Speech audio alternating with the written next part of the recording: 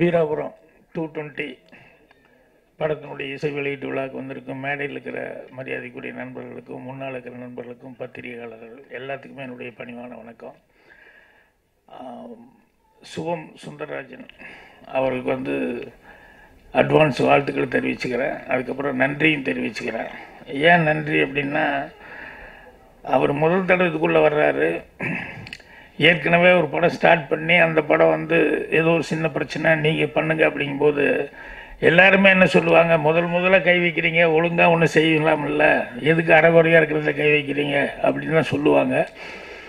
அதை தாண்டி இல்லை அப்படின்னு சொல்லிட்டு அந்த படத்தை ஒரு நம்பிக்கையோடு அவர் பண்ணியிருக்காரு. அதனால தான் இன்றைக்கி இத்தனை பேர்த்துக்கு ஒரு லைஃப் கிடச்சிருக்கு. ஸோ அப்படி தயாரிப்பாளர் கிடைக்கிறதுங்கிறது ரொம்ப ரேர். அப்புறம் அவர் சொல்லும்போது ஒரு வார்த்தை சொன்னார், என்னென்னா, இந்த மாதிரி டைரக்டர் செந்தில்குமார் கதை சொன்னார் அப்படின்னு சொல்லி சொன்னார். அது எனக்கு பிடிச்சிருந்தது அப்படின்னாரு. ஒருவேளை இவருக்கு லாரி இருக்குது, மணல் அதெல்லாம் தெரிஞ்சு அவர் கதை சொன்னாரா, இல்லை இவர் அட நம்ம கதை மாதிரியே இருக்கேன்னு சொல்லிட்டு அவர் சொன்ன கதையை லிங்க் பண்ணிட்டாரா தெரியல. ஏதோ ஒரு விதத்தில் 2 பேர்த்துக்குள்ளே ஒரு லிங்க் ஆயிடுச்சு, மணலும் லாரியும். ஸோ ப்ரொடியூசர் எப்படி புதுசோ அதே மாதிரி டைரக்டரும் பேசும்போது இங்கே இருந்தீங்க என்ன அப்படின்னா, இல்லை சினிமாவுக்குள்ளே இருந்தே தான் நான் சினிமாவை மற்ற வேலையெல்லாம் பார்த்துக்கிட்டு இருந்தேன், ப்ரொடக்ஷன் அது இதெல்லாம் பார்த்துக்கிட்டு இருந்தேன், அப்படியே டைரெக்ஷனாக வந்துட்டேன் அப்படின்னாரு. அது அசிஸ்டன்ட் டைரக்டர் தான் வரணுங்கிறது இல்லை, இப்படியும் வர்றதுக்கான வாய்ப்புகள் இருக்குது. என்ன முன்னோடிகள் அந்த மாதிரி இருந்திருக்காங்க. சுபாஷ் கை பெரிய டைரக்டர், பெரிய ப்ரொடியூசர். அவர் ஆக்சுவலாக ப்ரொடக்ஷன் தான் பார்த்துக்கிட்டு இருந்தார். அவர் அப்படி பார்த்துக்கிட்டு இருந்தவர் வர்ற சினிமாக்கெல்லாம் பார்த்து இதுக்கு நம்மளே நல்ல சினிமா எடுக்கலாம் போலிக்க அப்படின்னு அவருக்கு ஒரு தாட் அதுக்கப்புறம் தான் அவர் ஃபஸ்ட்டு கதை எழுதி டைரக்ஷன் பண்ணி அதுக்கப்புறம் பெரிய டைரக்டராகவும் தயாரிப்பாளரும் வந்தார். அதனால் சினிமாவில் நம்ம கூர்ந்து கவனிக்கிறது அப்படிங்கிறது அதுதான் ரொம்ப முக்கியம். ஸோ அதனால் அந்த அப்சர்வேஷன் இருந்தாலே சினிமாவில் அசிஸ்டன்ட் டைரக்டர் இல்லைன்னா கூட டைரக்ஷன் பண்ண முடியும். ஸோ அந்தளவுக்கு அவர் படம் பண்ணியிருக்கும்போது ட்ரெய்லர் முதலே காமிச்சார். ஒன்றும் புதுசாக பழகின மாதிரிலாம் எல்லாமே நல்லாவே ட்ரெய்லரில் கரெக்டாக நீட்டாகவே ஷாட்டுகள் எடுத்திருந்தாங்க. இதில் புது மியூசிக் டைரக்டர்கள் எனக்கு அந்த வெக்கம் சொட்டை அப்படின்னு வெக்கம் கொட்டை அப்படின்னு சொல்லிட்டு ஃபஸ்ட்டு பாட்டு மெலடி ரொம்ப நல்லா இருந்தது. ஸோ மியூசிக் டைரக்டர் அதே மாதிரி அடுத்தது அடியே அழகி அப்படின்னு சொல்லிட்டு அது ஒன்று அந்த பாட்டும் மெலடி நல்லா இருந்தது. ஸோ எழுதின பாடலாசிரியர் ஜெயக்குமார் அவர்கள், மியூசிக் டைரக்டர் ரித்தேஷ் ஸ்ரீதர் அவர்களுக்கு என்னுடைய அட்வான்ஸ் வாழ்த்துக்களை தெரிவிச்சுக்கிறேன். ஏன்னா முன்னால் பேசினவங்க சொன்னாங்க, பேரரசு தான் சொன்னார், இந்த மாதிரி ரெட்டையர்கள் நல்லா வர்றதுக்கான வாய்ப்புகள் இருக்குது அப்படிங்கிறது. உண்மையிலேயே அந்த பாட்டை பார்க்கும்போது, அந்த மெலடியை பார்க்கும்போது அவங்களுக்கு நல்ல ஒரு ஃப்யூச்சர் இருக்குது அப்படிங்கிற மாதிரி எனக்கும் தோணுச்சு. அதை பேரரசு சொல்லியிருக்காரு. ஸோ அது போக இன்னும் டெக்னீஷியன்ஸ் எல்லாமே படத்தில் நல்லா ஒர்க் பண்ணியிருக்காங்க. ஸோ படம் அந்த ட்ரெய்லர் பார்க்கும்போதே கதை என்னன்னு தெரிஞ்சிச்சு. ஒன்று லவ் ஸ்டோரி, ஒன்று அதையும் அப்புறம் மணல் திருட்டு அப்படிங்கிறது ரெண்டையும் அட்டாச் பண்ணியிருக்காங்க அப்படின்னு. ஸோ அந்த லவ் ஸ்டோரியில் மகேஷ், அந்த சாங்கில் மகேஷும் அவங்க பேர் என்னது மேக்னா, அவங்களும் நல்லாவே இருந்தாங்க. மேக்னா பக்கத்து நம்ம வீதி பொண்ணு, பக்கத்து வீட்டு பொண்ணு சைட் அடிக்கிற மாதிரியே இருந்தது படத்தில் பார்க்கும்போது. நான் படம் பார்க்கும்போது அப்படி தான் நினச்சேன், ஆனால் சைட் அடிக்கிற மாதிரியே இருக்க நம்ம அந்த காலத்துலலாம் ஞாபகம் வந்துடுச்சு. அப்புறம் திடீர்னு பார்த்தா பெரிய பொம்பளை மாதிரி புடவையெல்லாம் கட்டிட்டு வந்திருக்காங்களே அப்படிங்கிற மாதிரி இதாக இருந்தது. ஸோ மகேஷ் அந்த பாடல் காட்சியில் அவங்களும் அந்த காம்பினேஷன் நல்லாவே இருந்தது.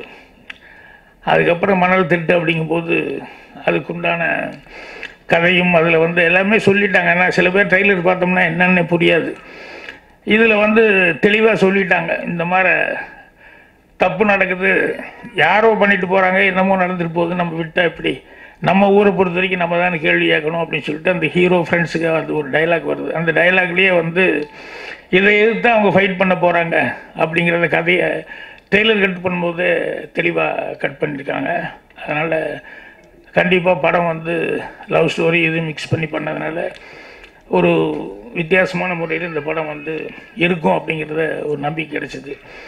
இந்த கொள்ளை திருட்டு அப்படின்னு சொன்னாலே அதே ஒரு வித்தியாசமான ஒரு சமாச்சாரம் தான். ஏன்னா ஒரு போலீஸ் ஸ்டேஷனில் வந்து ஒருத்தனை பிடிச்சி உள்ளே வச்சுட்டாங்க. அவன் சம்சாரம் வந்து எப்படியாவது என் புருஷனை விட்டுருங்க அப்படின்னா, அவன் திருட்டு பண்ணியிருக்கான், விட மாட்டேன், எவ்வளோ கொடுப்பேன் அப்படின்னு சொல்லி கேட்டான். எங்கேயும் நான் கொடுக்குறது, என்கிட்ட ஒன்றும் இல்லைன்னா. இல்லை ஒரு 2500 கூட கொடுக்காம விடவே மாட்டேன் அப்படின்னா. அவனும் ரிமாண்டில் உள்ளே இருக்கான், பொண்டாட்டி வந்து கெஞ்சிக்கிட்டே இருக்கான். இன்ஸ்பெக்டர் இறங்கியே வர மாட்டேங்கிறான். 2500 அதில் ஒரு பைசா கம்மியாகாதுன்னா திடீர்னு ஃபோன் வருது. அப்புறம் அவன் சம்சாரம் வந்து இன்ஸ்பெக்டர் சம்சாரம் ஃபோனில் பேசுகிறாப்புல, என்னென்ன சரி விடு, ஞாயிற்றுக்கிழமை அதுக்காக ஆள் கிடைச்சா தான் நான் கோழி வாங்கி அனுப்ப முடியும், ஆள் இல்லாமல் எப்படி அனுப்ப முடியும், கிடைச்சா பார்க்குறேன், இல்லைன்னா வரும்போது வாங்கிட்டு வந்துடுறேன் அப்படின்னா. மறுபடியும் 2500 அவ்வளோ முடியாது சார், ஒரு 500 அப்படிங்கிறாங்க. 2500 ஒரு பைசா கிடையாது அப்படின்னா மறுபடியும் பேசிக்கிட்டே இருக்காங்க. மறுபடியும் அவன் இன்ஸ்பெக்டர் பொண்டாட்டி வந்து ஃபோன் பண்ணி சொல்கிறேன், அட டிவி ரிப்பேர்னா விடுறி, நான் யாராவது அனுப்புகிறேன், இல்லைன்னா நான் நாளைக்கு நானே போய் எடுத்துகிட்டு போய் பண்ணுறேன், சும்மா தொல்லைப்படுத்திட்டு இருக்கிறீங்க, கேஸை நான் கவனிக்க முடியலையே அப்படின்னு. இப்போ இந்த 2500 500லேருந்து அந்த அம்மா 1000 அவ்வளோதான் முடியுதுக்கு மேலே முடியாது, நகை விற்றா கூட இவ்வளோதான் வரும் அப்படி இப்படின்ட்டு இருக்கும்போது அந்த ரிமாண்டில் இருக்கிற கைதி வந்து சொன்னான், தனி சார் என்ன ஒரு அரை மணி நேரம் விடுங்க, 2500 5000 கொடுத்துட்றேன் அப்படின்னா. அது எப்படி 5000 கொடுப்பேன் நீங்கள் அப்படின்னா, ஒரு அரை மணி நேரம் கொடுங்க போதும் அப்படின்னா. நேராக போனால் அரை மணி நேரத்தில் 5000 கொண்டு கொடுத்தா, ஒய்ஃபு கூப்பிட்டு வாடி போகலான்ட்டு போனேன். இவர் மத்தியானம் சாப்பாட்டுக்கு போனார்.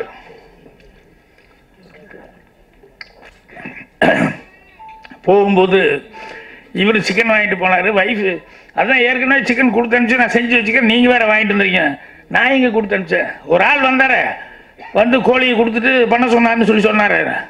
நான் யாருக்கிட்டையும் கொடுக்கல, என்னங்க ஒரு ஆள் வந்து கொடுத்துட்டு அப்புறம் டிவி கூட நான் ரிப்பேர் பண்ணிட்டேன்னு சொல்லி டிவி எடுத்துகிட்டு போயிட்டேன். இப்போ இவனுக்கு ஒரே ஷாக்கு, நான் யாரையுமே அனுப்பல, டிவி எடுத்துகிட்டு போயிட்டாங்க. ஆமாண்ணா. அவனுக்கு டவுட்டு, ஆஹா நம்ம ரிமாண்டில் இருக்கிறவன் தான், அப்போ தான் நம்ம ஃபோன் பேசணும், இந்த ராஸ்கல் தான் பண்ணியிருப்பான், அவனை போய் தேடி பிடிச்சி கொண்டு தான் அவன் இல்லவே இல்லைன்னு சத்தியம் பண்ணலாம், உங்கள் சம்சாரத்தை கூப்பிட்டு போய் காமிங்கன்னா சம்சாரத்தை கூப்பிட்டு போய் இந்த ஆள் இல்லைங்க, அவன் குட்டையாக இருந்தான். இப்போ இன்ஸ்பெக்டர் மண்டையை பிச்சுக்கிட்டார். அப்புறம் கடைசியில் அவங்ககிட்ட சரண்டர் ஆகிட்டார்.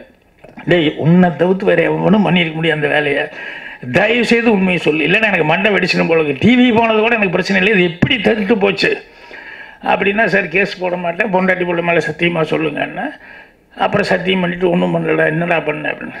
இல்லை நீ ஃபோன் 2 தடவை பேசினேன், அந்த குழம்பையும் டிவியும் லிங்க் பண்ணிட்டேன், நேராக வீட்டுக்கு போனேன், என் மச்சினை இருந்தால் வாடான்னு சொல்லி கூப்பிட்டு போய் அவங்ககிட்ட கோழி வாங்கி கொடுத்து கொண்டு போய் கொடுத்து டிவி எடுத்துகிட்டு வாடான்னு சொன்னேன், அவனை திருச்சிக்கு அனுப்பிச்சிட்டு சார் அப்படின்னா. இன்ஸ்பெக்டர்னால் ஒன்றுமே பேச முடியல. ஸோ இந்த கொள்ளை திருட்டு அப்படிங்கிறதுல வந்து எத்தனை நூதனமான விஷயங்கள் இருக்குது அப்படின்னா, அதே மாதிரி ஊரில் ஒருத்தர் அதே மாதிரி தான் நல்ல பேண்ட் ஷர்ட்லாம் போட்டுருப்பான். அப்புறம் அவனை பார்க்கும்போதெல்லாம் டவுட்டு, என்னடா ஏதோ ஒன்று பண்ணாமல் இப்படியெல்லாம் பண்ண மாட்டான்னு.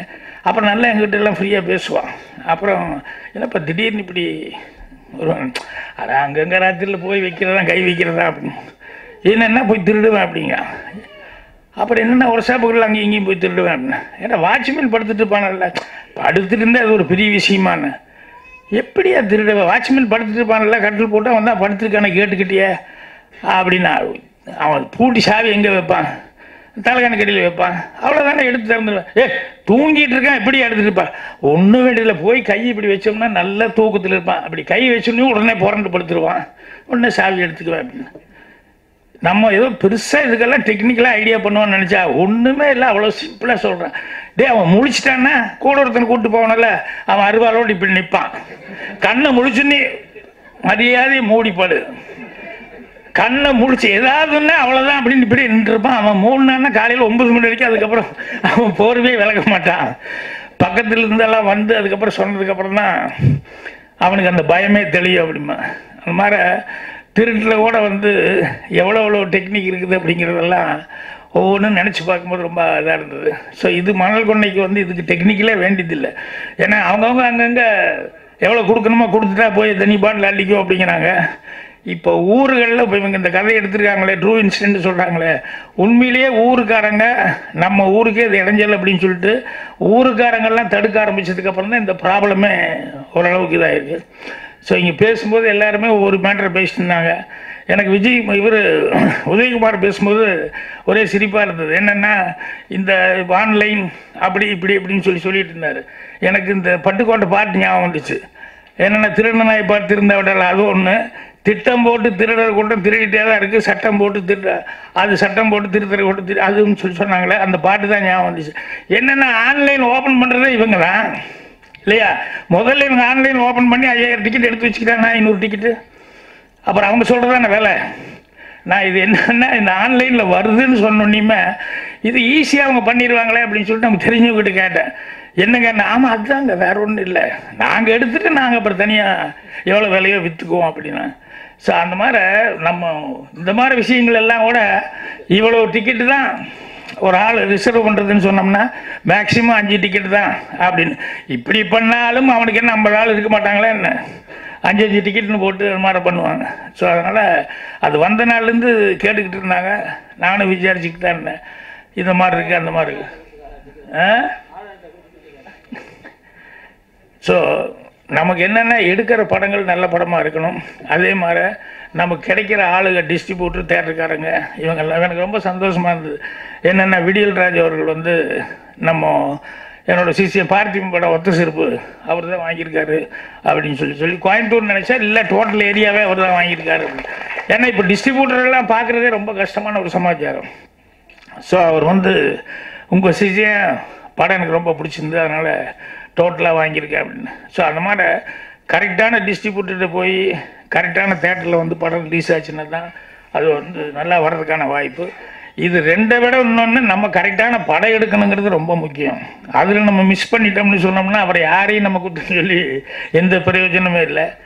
ஸோ இது ட்ரூ இன்சிடெண்ட் அப்படிங்கிற பேரில் வந்து பண்ணியிருக்காங்க. அப்படிங்கும்போது நிஜமாக அவர் வந்து அந்த செங்கல்பட்டு அந்த ஏரியா அப்படின்னு சொல்லும்போது நிஜமான நிகழ்ச்சிகள் எப்பவுமே அது மனசு தொடுற மாதிரி தான் இருக்கும். அதனால் படம் வந்து டெஃபினட்டாக ஏதாவது ஒரு விதத்தில் வந்து ஜனங்களை பாதிக்கிற அளவுக்கு இருக்கும். அதனால் படத்துக்கு முதல்ல வந்து சென்டிமெண்ட்டாக எல்லாத்துக்கும் மாலை இது போட்டு சால்வி போத்துற மாதிரி துண்டை போற்றி அப்போவே ஒரு சீல்டு கொடுத்துட்டாங்க எல்லாத்துக்குமே, ப்ரொடியூசர் முன்னேற்பாடாக. ஸோ அதனால் வெற்றி விழாக்கு சென்டிமெண்ட்டாக இருக்குது. அதனால் இன்னும் நிறைய எனக்கு நான் விட்டுட்டேன். முருங்காய் எத்தனை வருஷம் ஆகி போச்சு, விடவே மாட்டேங்கிறாங்க. அதில் வேற வடையை பிடிச்சிக்கிட்டார் அவர். வடையில் ஓட்டையெல்லாம் நான் சொல்லவே இல்லை, அவருக்கு தோன்றதெல்லாம் அவர் சேர்த்து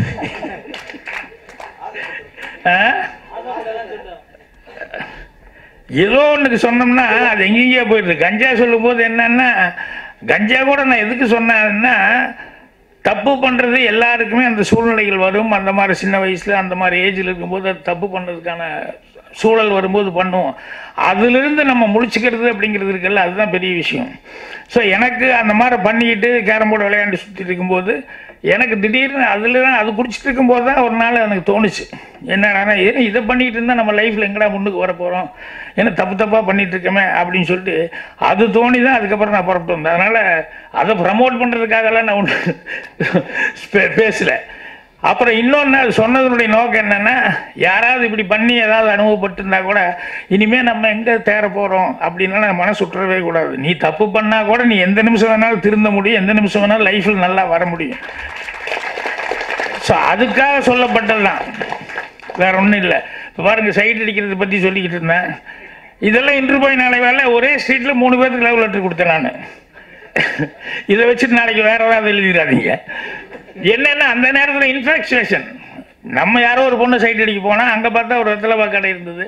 சரி இந்த பொண்ணு வரலையே, வாசலிக்கு வரலையா, அது வரைக்கும் அந்த கடையில் நிற்போன்னு சொல்லிட்டு கடையில் ஏதாவது வாங்கணுமே நான் அசோகா வாங்கிட்டேன்னா அது ஒரு புள்ள தான் வியாபாரம் பண்ணுறது, இதுக்கு பரவாயில்லையே, அது நல்லா தானே இருக்குது அப்படின்னு சொல்லிட்டு அதுக்கு ஒரு லெட்டர் கொடுப்போமே அப்படின்னா அப்புறம் பார்த்தா எழுத்து வீட்டுலேருந்து இன்னொன்று வந்து வாசலிக்கு வந்து இது கூட சுமார் நல்லா தான் இருக்குது, இது கூட பரவாயில்லையா. இது இன்ஃபெக்சுவேஷன். அப்புறம் ஒரு தடவை வரும்போது நமக்கே தோணுது, நம்ம லைஃப்பில் ஏதோ செய்யணும்னு நினச்சிட்டு இருக்கிறோம், என்ன கண்ட பிள்ளைகளுக்கெல்லாம் நாம் பாட்டு லெட்டர் கொடுத்துருக்கோம், நம்ம கொடுத்துட்டு நம்ம விளையாட்டாக நினச்சிக்கிறோம். அது சீரியஸாக நினச்சிட்டா என்ன ஆகிறது, அதனுடைய லைஃப் வந்து நினச்சி பார்த்தா என்ன ஆகிறது அப்படின்ட்டு ஒரு நல்ல இன்சிடென்ட்டு. இந்த மாதிரி நான் ஒரு பொண்ணுவோட பழக்கமாகி போச்சு. பழக்கமாகிட்டு அப்புறம் நானே வந்து இல்லைம்மா என்னை விட்டுரு, நான் போகிறேன் மெட்ராஸ்க்கு. என்னென்ன இல்லை, நான் சினிமா நோக்கி போகிறேன், வருவேனா வரமாட்டேன்னா யாருக்கு தெரியும், வந்தாலும் வருவேன் இல்லைனாலும் அவ்வளோதான் அப்படிங்கிற மாதிரி சொல்லிவிட்டு என்னை விட்டுருந்தேன். இல்லை என்ன இப்படி சொல்லிட்டு அப்படி இப்படிங்கிற மாதிரி. இல்லை எனக்கு தெரிஞ்சிருச்சு, ஞானம் வந்துடுச்சு, ஒன்றும் நான் கஷ்டப்படுத்தக்கூடாதுன்னு நினைக்கிறேன், அதனால் நீங்கள் பாட்டில் என்ன நினச்சிட்டு உருக்கிட்டு கூடாது, நான் போயிடுறேன் அப்படி இப்படின்னு சொல்லிட்டு புறப்பட்டு வந்துட்டேன். அப்புறம் வந்து சினிமா அப்படியெல்லாம் போயிடுச்சு. அப்புறம் பார்த்தா அந்த பொண்ணு நடிக்கிற பொண்ணு ட்ராமாவில் ஒருத்தர் தெரியாமல் என்னை கூப்பிட்டு போன அந்த நாடகத்துக்கு நீங்கள் வந்து நீங்களும் கலந்துக்கணும் அப்படின்னா எனக்கு இது யார் நடிக்கிறான்னு தெரியல. நான் பாட்டில் முன்னால் போய் உட்காந்துட்டேன். ஓப்பன் பண்ணோன்னையுமே இந்த பொண்ணு தான் வருது. ஆஹா அப்படின்னு முழிக்கிறேன். என்ன பிளான் பண்ணி என்னை கூப்பிட்டு வந்துட்டானேன்னு. அந்த பொண்ணுக்கு கண்ணு தெரியாத மாதிரி கேரக்டர். அப்போ ஒருத்தன் கேட்குறான் கூட வந்து, என்னம்மா உனக்கா இப்படி கண்ணு போயிடுச்சேன்னு. ஆமாம்மா, இந்த உலகத்தில் கண் இல்லாமல் இருக்கிறதே நல்லது. ஏன்னா கண்ட கபோதிகளை எல்லாம் பார்க்க வேண்டியது இல்லைல்ல. அவங்க மூஞ்சிலெல்லாம் முழிக்க வேண்டியதில்லை பாருங்க. அதனால கடவுளுக்கு நான் பிரார்த்தனை பண்ணுறேன், நன்றி சொல்லிக்கிறேன் அப்படின்னு டைலாக் நிறைய அது பாட்டு சொல்லிக்கிட்டே இருக்கு. நான் அவங்ககிட்ட கேட்டேன், அது எல்லாம் சீன் இருக்கடா டைலாக், என்னடா என்னை பார்த்துன்னு அதான் டைலாக்காக வந்துக்கிட்டே இருக்கடா அப்படின்னு. அப்புறம் என்னன்னா அதனுடைய கோபத்தை எப்படி தீர்த்துக்க முடியும்? இப்படி தானே தீர்த்துக்க முடியும். கரெக்டாக வசமாக இன்னைக்கு சிக்கலாம் அப்படின்னு சொல்லிட்டு அந்த சீன் மட்டுமே போச்சு. ரொம்ப நேரம், ஒரு 5 நிமிஷம் 10 நிமிஷம் அது பேசுகிறதே போச்சு. அப்புறம் நான் எந்திரிச்சு ஓடி இல்லாமல் ஓடவும் முடியல. அந்த மாதிரி சில தப்புகளுக்கெல்லாம் எங்காவது ஒரு இடத்துல போய் மாட்டிக்குவோம். கரெக்டாக அந்த ஓடி முடிச்சதில் மாட்டுற மாதிரி ஓடி மாட்டிக்குவோம். ஸோ மாட்டிக்கும் போது செஞ்ச தப்புகளுக்கு சில இதெல்லாம் வந்து சேரும்.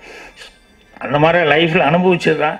ஸோ அந்த அனுபவங்களை சொல்ல போனோடனே இதே தான் வேலையாகவே சுற்றிட்டு இருந்தார் அப்படின்னா, இதே வேலையாக சுற்றிட்டு இருந்தால் சினிமாவில் நல்லா வர முடியாது. ஏன்னா அதெல்லாம் ஒரு டைமில் நடந்தது. அதெல்லாம் ஒரு அனுபவங்களாக வச்சுட்டு பின்னால் வரும்போது கொஞ்சம் சேஞ்ச் ஆகிட்டு அதை வந்து ஒரு எக்ஸ்பீரியன்ஸாக வச்சுட்டு சினிமாவில் அங்கேயும் இது பண்ணிட்டுருக்கோம்.